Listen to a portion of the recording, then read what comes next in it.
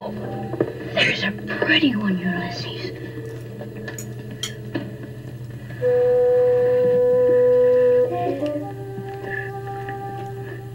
There it is. Well, happy 2022. Bill is back. Bill is joining us as usual from Nairobi. Welcome back, Bill. Always a pleasure to be back. You're a very popular guest on my bite-sized book chat, so thank you for coming back. And you are here today to talk about a really interesting book that I have never heard anything about. Uncharacteristically for you, I think, and certainly for your appearances on my channel, it's a work of nonfiction. It is called A Face for Picasso, Coming of Age with Crouzon Syndrome by Ariel Henley. And I don't have anybody on my Goodreads except you who has read it and never heard anybody talk about it on BookTube. So this is an exclusive. Bill, tell us about this book.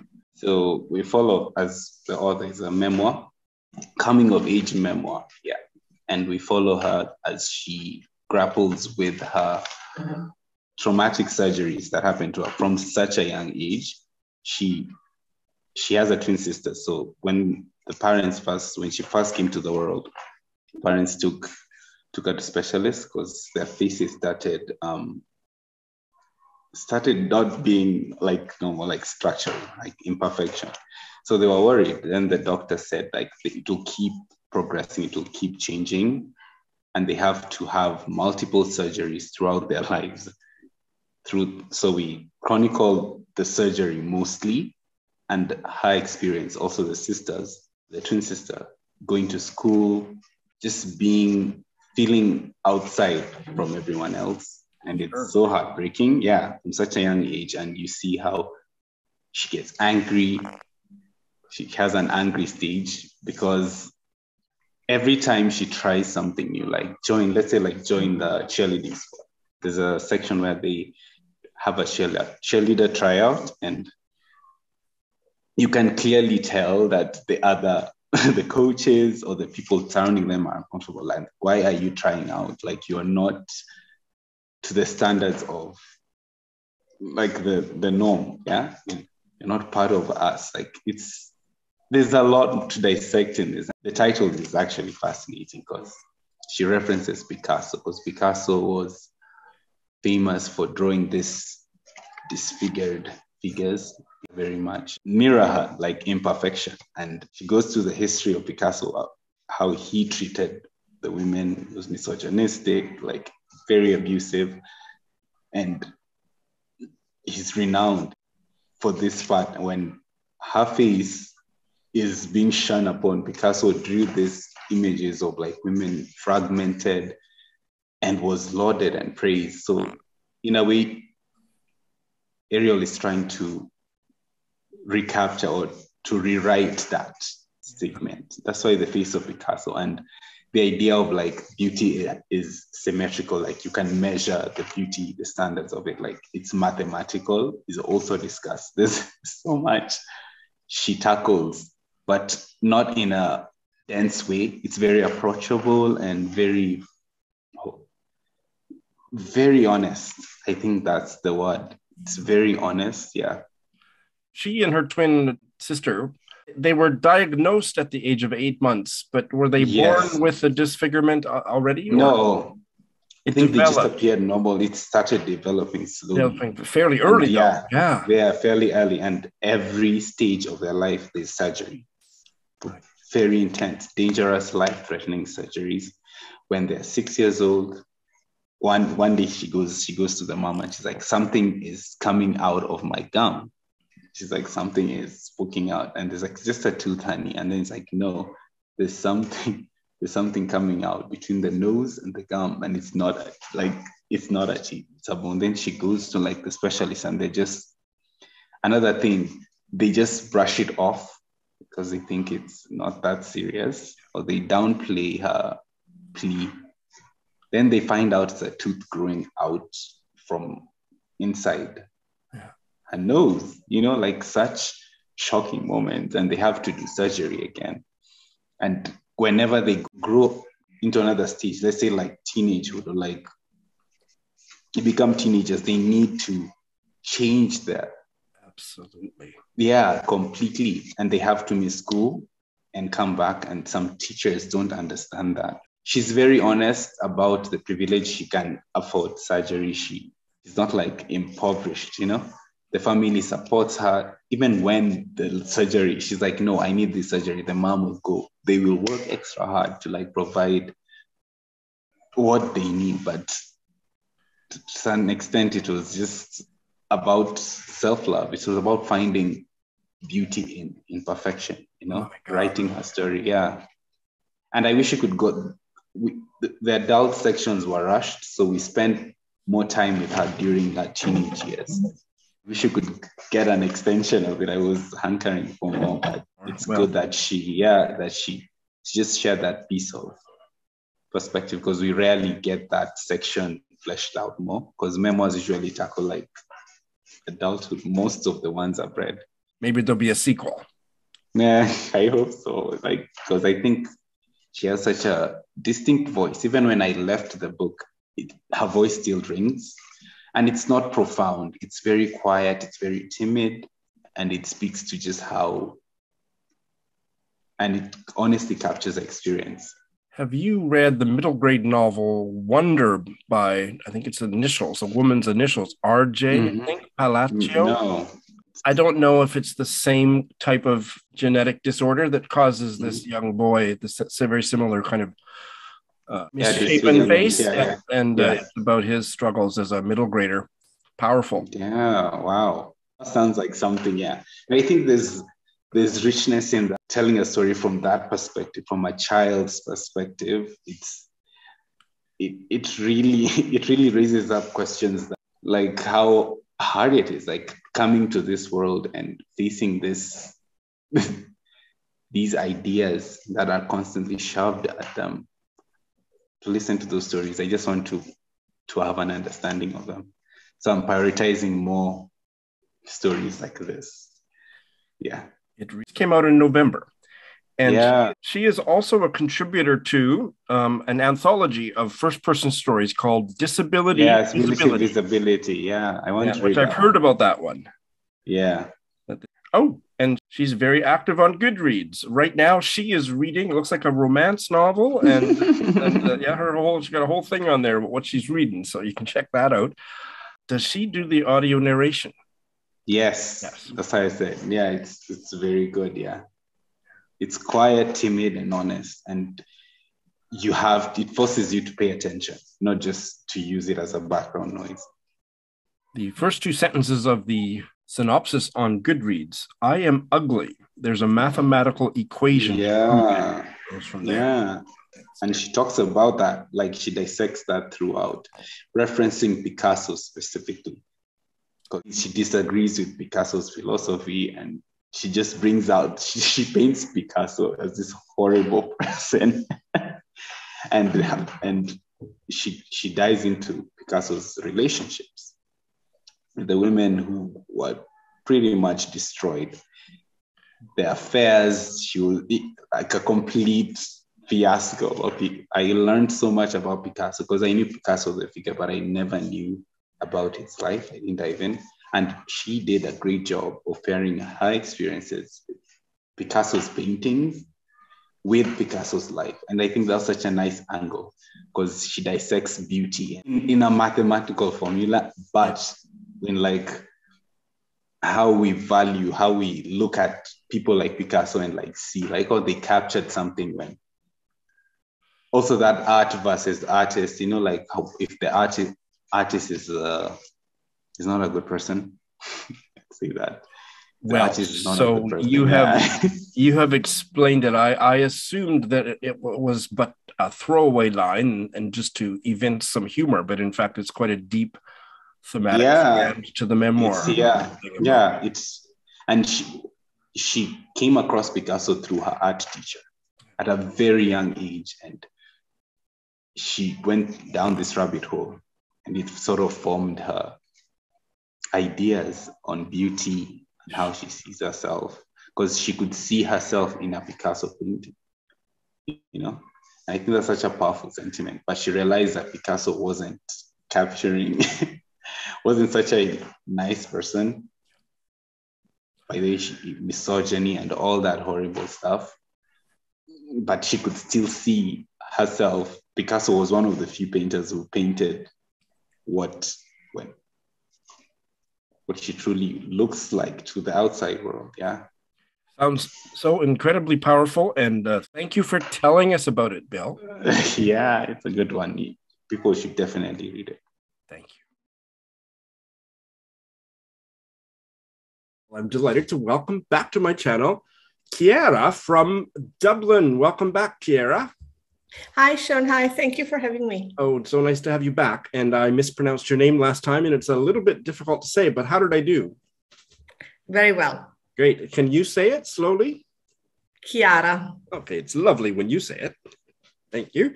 And we are here to talk about a book that at the time of taping isn't even out yet. It comes out October 7th. I imagine by the time I get this video up, it will be out, a new release, Burntcoat by Sarah Hall. Sarah Hall is a British novelist that I'm vaguely aware of, but haven't read anything by, except maybe one short story. And you loved this. Tell us I thought why. It was a very good book, yes. Tell us why. It is a pandemic novel, and a very good pandemic novel. Everything is viewed in retrospect from the point of view of a 59-year-old artist who went through a pandemic.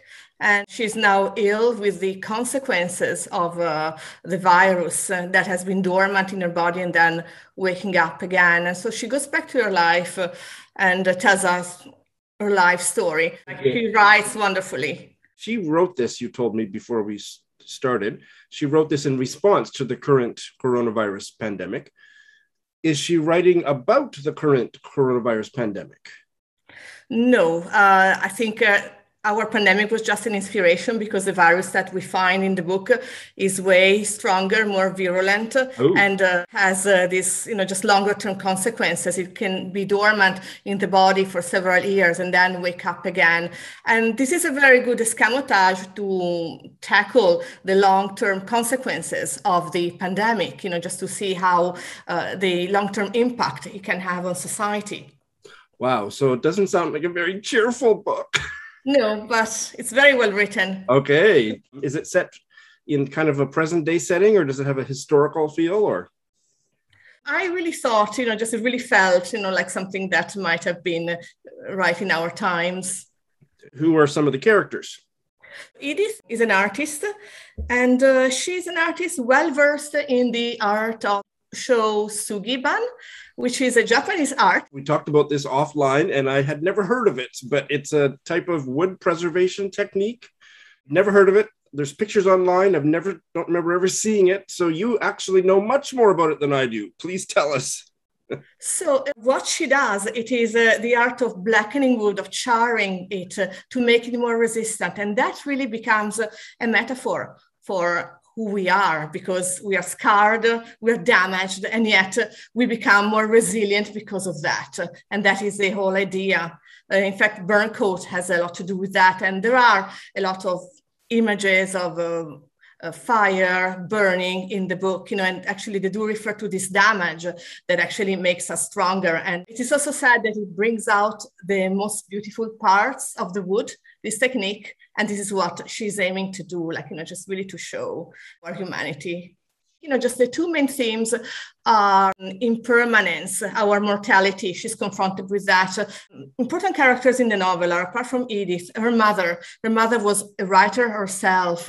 She suffered from a stroke early in life, but then she really started going again, and that is like an example, we really see, just her resilience. We are confronted with this body falling apart, but then with the way that she pulls herself together and start writing again.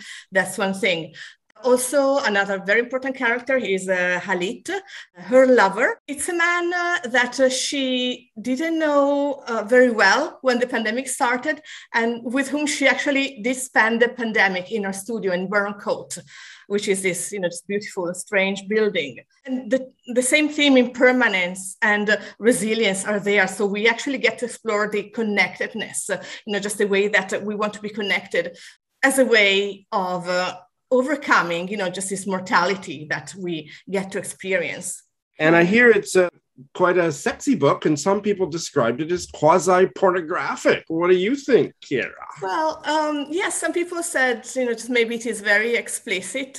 Her art, Edith's art, the artist's art, her sculptures are actually considered really obscene. They give out too much. And also her relationship with Alit, just is very explicit. She doesn't really hold back from describing, but in my opinion, she's really exploring Eros, and what is it? Just it is a life-affirming principle, what really keeps us going, our passions, what keeps us alive, just as opposed to this mortality that we see around us and we experience. So what is it that makes life worthwhile living? What is it that makes us go on? And it is like these passions, and this is what she immortalizes in her art.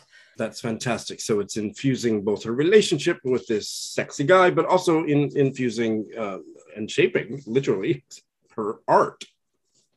Yes, indeed. Yes. Now, so I really saw there was like a parallel there between what is going on in the novel and the art in these sculptures.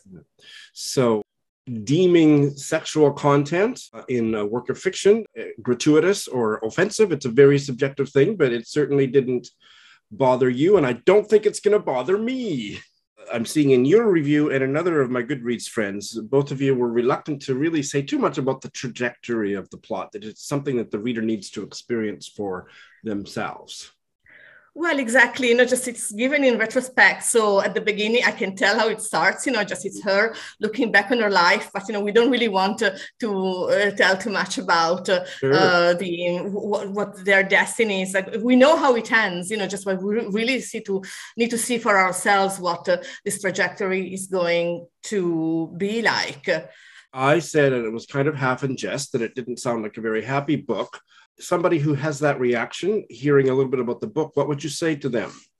No, it is a very life-affirming book, as a matter of fact, because what is really explored is resilience. The relationship with this man is just so intense, and we really see the desire to connect, just the desire of not letting go of life, despite of everything that is going on. So I would say that it is a very intense novel, not necessarily negative, quite the opposite, I think, just because it really does explore all the things, that make life worth living, in my opinion. Sounds very much like a Sean book. Chiara, thank you very much. Thank you. I am delighted to welcome Laura from Illinois back to Bite Size Book Chats. I think this might be appearance number 3, but maybe I've lost count. Laura, hello. Hello, how are you? I'm great. You had a fabulous trip to Iceland. I did. It was gorgeous. Wow. And you did some quite fabulously literary things when you were there. Can you give us one of the literary highlights? Sure. Probably one of the neatest moments was stopping at a location where there's a book called The Voyage of a Woman Traveler. And she was actually Leif Erikson's sister-in-law, but she traveled all over the world roughly 1,000 years ago. And we got to stop and see where her farm had been and the monument to her. Wow. So that was just like a neat little, you pull off the road and think 1,000 years ago, here's this woman who was traveling all around the world. And her book is in my nonfiction November TBR. So, fabulous. Now, do you have a picture that would be representative of that experience that I can put in this video? Yes, I will send you a picture. And you read a book that I'd never heard of. I've never heard of the author. And apparently it's a very popular book that I have just missed hearing about. It's called All the Lonely People by Gayle. And while it came out in the UK in the summer of 2020, it just came out in the States in July of this year. And you loved it. And I want you to tell me and everyone else all about it. Sure. So he was a new to me author also. And I was surprised to see how many books he had that I hadn't heard of. So I've definitely got to go back and track down more of his work. But in All the Lonely People, there's an 84-year-old man, Hubert, and he spends most of his time alone in his house. And every week he looks forward to his call with his daughter, Rose, who's a professor in Australia. And then suddenly Rose says that she's going to come and visit him. And he's panicking because for the last 6 years, he's been making up stories about the friends that he hangs out with. Oh. so that she doesn't worry about him. And when he sits down to talk with her, he's got a notebook where he keeps track of what he tells her. And they have these delightful conversations, and he's making all of it up. So once she decides that she's going to come visit, he says he's got to go out and find some real friends because he doesn't want to own up to what he's been telling his daughter. That is a fabulous premise for a novel. Does he ask, and we don't want to move into spoiler territory, but I don't think this would be too spoilery. Does he ask the people that he's asking to pretend to be his friends, or that he becomes friends with, to assume the names that he'd been using in these years of updates to his daughter? No, he doesn't. His philosophy is that if he can find some friends that are real and just introduce them, it'll like offset the fact that Dorothy and these three people that he's spun these yarns about are not real. So he's kind of hoping to like replace them in the storytelling. Fair enough. So it really is this like lovely story about loneliness and how people cope with being isolated, how people find connection. There's so much of it that was heartwarming. There's parts that are heartbreaking, but it kind of put your heart back together again while you go. So it's okay. Now, Mike Gayle, I'd never heard of him, but he is a Black British author, and I think his heritage goes back to Jamaica. And the protagonist here, the 84-year-old, is he 84? He's 84, I think. The 84-year-old protagonist is a Jamaican British guy. I think he immigrated to the UK in the 50s, maybe? Right. Part of the Windrush generation came to the UK. Dealt with the racism and things there, met a white woman working in a department store. They fell in love, got married, raised a family, had this wonderful life together. But their marriage ostracized her from her family for the entire rest of her life. Wow. So they really forged a life and family and partnership together, and had that for many years. I mean, the book opens, he's a widower. So that at some point that she passed away, but there's just such like a connection between the two of them. That was kind of them against the world, which was just a lovely thing to read. Is the daughter an actual character in the novel? In other words, is it kind of two voices, or?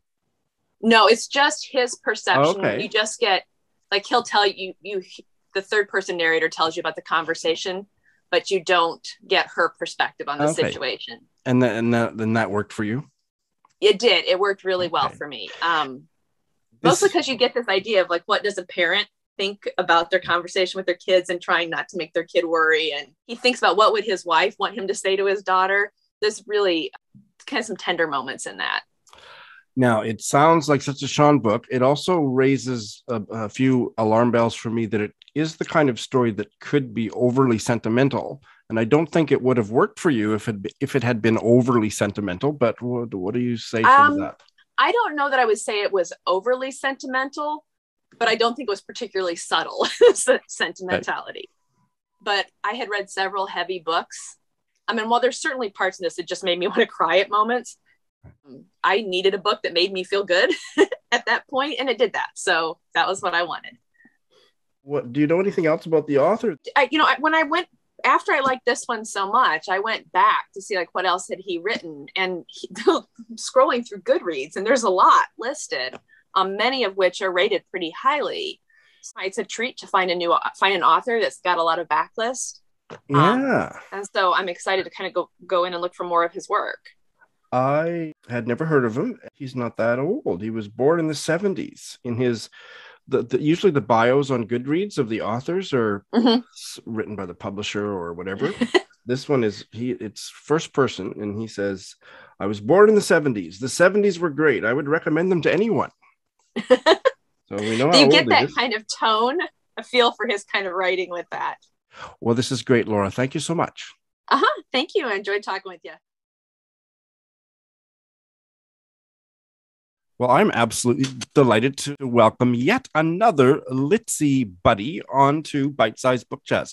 This is Reggie from Española, New Mexico. Reggie, welcome. Thank you so much, Sean. Thanks for having me. We have been, trading the occasional comment, and I think you have ribbed me a time or two about how often I bail when I do a bail review on Litsy. And At first, yes, but then it became you inspired me to bail on my own books that would have trapped me. So I have to say a big thanks to you, man. Oh, yeah. My pleasure to be of service. I'm a bad influencer. You read a lot of stuff that isn't my cup of tea, but our tastes do overlap, definitely. And I was biding my time, waiting for the right book that you had read and reviewed on Litsy that was a Sean book enough that I wanted to get you on to talk about it. And it's a book that I own and haven't yet read. And it is Learning to Talk to Plants by Marta Orriols, a Catalan writer. And it's translated from the Catalan by Marifé Lethem and published in English 2020. The Catalan edition came out a couple of years before, and you loved it. I did. Like you said, I usually read a lot of horror, and the way the world's going, I feel like horror is where I'm comfortable at right now. But every once in a while, I need to step out of the genre. And there's a bookstore about 35 miles away from where I live in Santa Fe. It's called Garcia Street Books. If you're ever a tourist in Santa Fe, that street that bookstore is on is where all the pink blossoms and the adobe gates that you see in photos, that's where that store is at. But they have a lot of books in translation that I never would have heard of if I just hadn't stepped in that little store. And this was one of those gems. And I'm one of these guys that picks up a book and I'll read like 2 or 3 pages, and this one hooked me. So I took it home with me. That's awesome. And it has a really compelling opening premise. Tell us the opening premise. Sure. So basically, the whole book is a year of grief, basically. The main character's her name is Paula, but for Spanish reasons, I'm just going to say Paula the whole time. Sure. But Paula met her partner of 12 years for lunch. His name is Mauro. And Mauro proceeds to tell her, hey, I'm sorry, but I'm leaving you for another woman. And she goes home. And 4 hours later, she gets a phone call saying that Mauro has been killed in an accident. He rides his bike everywhere, and a vehicle hits him and he dies. And so there's all kinds of conflicting emotions she goes through. Like, of course, you're going to feel like devastated that this partner of 12 years is now gone. But then add the complexity of he was going to leave you because it was cheating on you with another woman. If you don't mind, I kind of want to read just a page. This is actually in the middle of the book, but it kind of puts you where she's at. Yeah, great. Please go ahead. So in this passage where Paula wavers between anger and sadness, also as mentioned is the other woman, and her name is Carla. Since you've been gone, all I expect from the telephone are offers to change service providers and tragedies. The ring still scares me every time. I'm shrouded in that still scares me. I still wake up gasping for breath. I still turn every time I pass a bicycle. Without thinking, I still set the table for 2 on Friday evenings. When I do crossword puzzles, I still reach for your hand on the sofa and ask you 6 letters to rain in fine drops. I still sigh when I get no response. I still reread the text that says, I would run away with you if I could, Carla. I still look at the video of her blowing you a kiss from a rubber dinghy about to go down some rapids, dressed in neoprene, wearing a life vest and a helmet, laughing and splashing the screen. I still blush when my name pops up as an annoyance in your chats. And now, when I answer the phone after the shock of the first ring, if they're calling from the bank asking for you or for the head of the household, you know what, Mauro? Now I enjoy saying out loud that you aren't here. And I so hope that they'll insist a little more and that they'll ask when is a good time to reach you so I can tell them that you won't be home, that you're dead. Now I enjoy giving them that small shock, and I chafe against their condolences when they say, I'm so sorry, ma'am, forgive me. And I hang up and there's the void again. And I still charge your mobile and leave it at 100% battery and then wait for it to get all used up as if you were real and those trivial things were keeping you alive. And so I just feel like that pretty much sums up the emotion she's wavering between. You know, she's so angry at what he had done, but there's that love and that missing of him that she still has. So it's that way throughout the whole book. There'll just be sometimes she thinks she's moving on and little things will remind her of the loss. It's so good. That is a really powerful little chapter. Yes. It's a Novel about very complicated grief. Right. What's the tone? Is the tone always very kind of intense and emotional and serious? No. And I will say this, like, it's all over the place, but in the best ways possible. Of course, there's going to be some sadness. And there were times when I cried for Paula, but then there were times where I wish there had been something next to my bed so I could throw it against the wall for her. And then there were times where I laughed because Paula herself is torn between all these emotions. You know, they always say the first holidays are the worst. And so she's at her dad's house and one of the crazy cousins has a new crazy girlfriend. And that crazy girlfriend takes it upon herself to tell Paula, hey, they told me what happened to you. I just want to give you my condolences. And Paula, I love her because, you know, she lets it off with a smile and says, thanks. But it's written in the page in her mind. She says, I wonder how much longer I'm going to have to deal with this bullshit, you know? And I think everybody they know how that feels. You know what I mean? Yeah. So, is it a spoiler to explain the title? No, it's not. Her and Mauro they lived in an apartment with a terrace. And the terrace was basically where he grew all his plants. And now that he's passed, they're all dying. And every time she looks outside on the terrace, she's reminded of Mauro and how he would talk to them. And he even had like these dried leaves of certain plants he would make for teas. And it sparks a memory where he's telling her like, hey, this plant doesn't like that much sun, so we got to move it. Can you help me, Paula? And she starts laughing and she tells him like, Mauro, like our neighbors, they're starting to think the Amazon is on our terrace, man. Like, and he's like, shut up and help me move this. And they laugh about it. So there's all these like wonderful memories. But yeah, that's where basically the title comes from, is she's trying to bridge the gap to him still. Do you know anything about the author? No, I do not.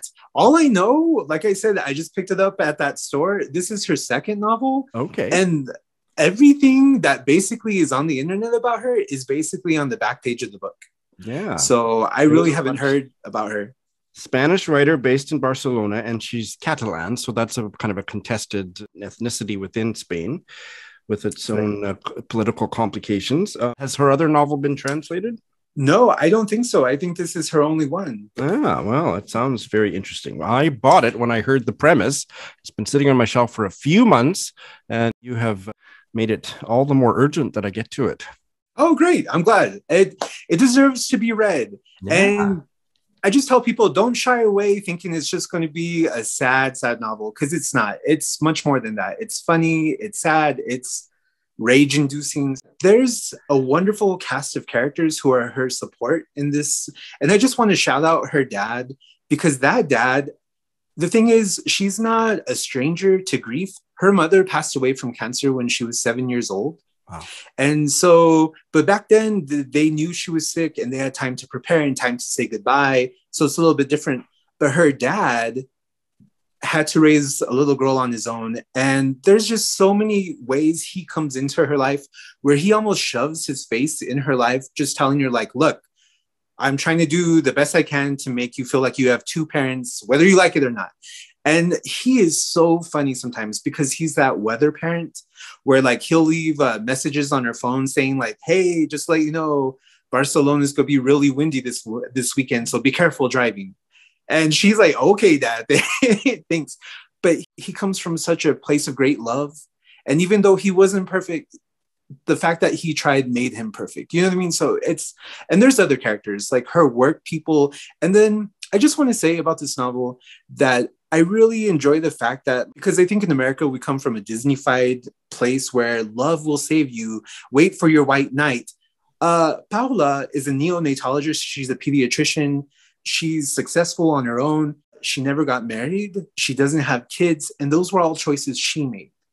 And the other thing I would like to put out there is that there is a love interest in here where the Disney-fied person in me was like, oh, maybe he will save her. And no, the great surprise to me was that he didn't. I love that term, Disney-fied. That's wonderful. Reggie, you are an absolutely phenomenal guest. Will you come back? I will. Next time I pick a non-horror Sean Mooney book. Sure, definitely. Well, and in fact, here, I'll make you a I'll make you a deal. I'll make a proposition. If you read a horror novel that you think I might actually like, you are carte blanche invited to come back on and try to sell me on it. How's that? That sounds great. Sounds like a plan, Sean. Great. Thank you so much.